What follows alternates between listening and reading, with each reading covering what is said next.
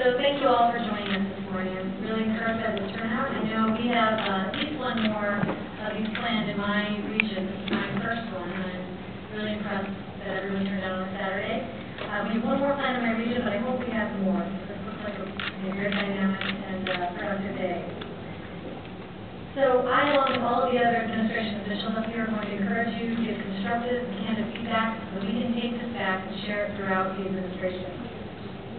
The mission of the Small Business Administration is to help small businesses start and grow. And the reason we're focused on this is that small businesses drive the economy. They create the lion's share of the jobs. And I'm going to talk a little bit about how my agency helps with that. But first I'm going to talk about jobs.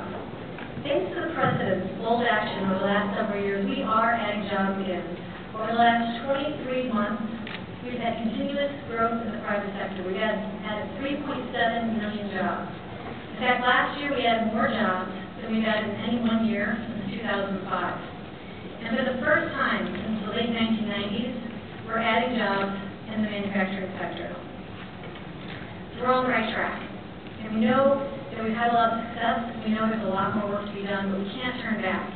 And it's because we know that there's more work to be done that our President has put before Congress the American Jobs Act, which is a very important piece of legislation. And it's a waiting approval, parts of it have passed, but it levels the playing field for working men and women, and it strengthens the playing field for small businesses. Now, even more importantly, a few weeks ago, the President laid out his vision for our economy going forward. He laid out a blueprint for an economy that's built to last. This is an economy that's based on American manufacturing, skills for American workers, American energy, and a renewal of American values. What's at stake here is the very survival of a basic American promise. This is a promise that I think most of us grew up with, that we hang our hat on. That if you work hard enough, if you can earn enough to raise your family, to buy a home, to put a little aside for retirement. And so to support this promise, the President has called for lowering the tax rate for companies that are creating jobs right here in America. He's looking to penalize companies that are taking jobs offshore. He's looking to reduce regulations that get in the way of entrepreneurs who are trying to create jobs, who are trying to grow and start businesses. He's asked Congress to continue a payroll tax cut that puts a little more money in everyone's pocket so that they can spend a little more at our local businesses. President Obama wants to help communities that have hit the hardest with job loss. He's asked for tax credits for companies that are looking to finance equipment, plants, and get more production going in these communities where manufacturers have left, where military bases closed. Now we know how important small businesses are to the economy. We know that small businesses create 2 out of every 3 net new jobs. So 2 out of every 3 jobs are created by small businesses, and on a permanent basis, over half of working men and women either work for or own a small business. So we're a huge part of the economy. We're counting on small businesses to drive this economy forward. In my agency, we're committed to helping small businesses do just that. And we fulfill our mission by doing what we call the 3 C's: capital, contracts, and counseling. Now, the first C is capital. We provide access to capital. And according to the Urban Institute, the SBA is 3 to 5 times more likely to provide a loan to a minority-owned business or a woman-owned business than a conventional bank. Every day we're working harder to get more of this capital into the hands of small businesses. When the President took office, we were in the depths of the worst economic downturn. I know we all remember it. The credit markets froze.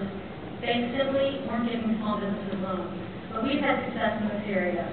Over the last few years, we've gotten $70 billion in the hands of small businesses, 150,000 businesses across this country. And last year, we were able to get $30 billion out in 1 year. It was a record year for the SBA. We're having a huge impact on the Hispanic community. Nationwide in 2011, we approved thousands of loans to the Hispanic community, where we financed over $1 billion, and $9.7 million of that came right here in Hispanic-owned businesses in Cleveland. The Cleveland office had a record year last year. Our dollar amount of lending was up 66%, which was an all-time high for this region. We helped business owners like Leticia Ortiz of Tortilla La Bamba. She was able to access our SBA Express loans just recently. In fact, it closed yesterday. And because of this loan, she's going to increase her inventory and grow her sales. Now, we've had this success, but we can't stop here. We've rolled out new programs this year to help with lower dollar loans, because we know that it's the lower dollar area of our access to capital that's been hit the hardest. So we're working hard to improve that area. And I just want to quickly, at our other two C's, we have counseling services that are free and they're effective. So I would encourage you, if you're a small business owner, you need to go out and find one of our counselors. We have 14,000 affiliated counselors that are available to us through our Resource Partner Network. The Resource Partner Network includes SCORE, the SPCs, the Women's Business Center. Now finally, our third C is contracting. It's really important. We help to ensure that 23% of all contracting goes to small businesses. Now, this is a big number because the federal government is the world's largest consumer. It spends $500 billion a year. So 23% is about $100 billion that we ensure gets to small businesses in the form of revenue.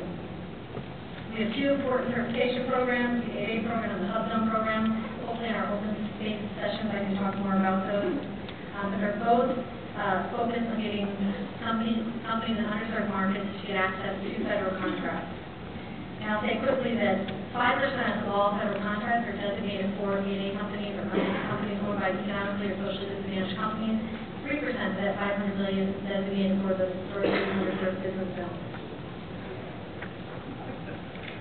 So the President has been very supportive of contracting.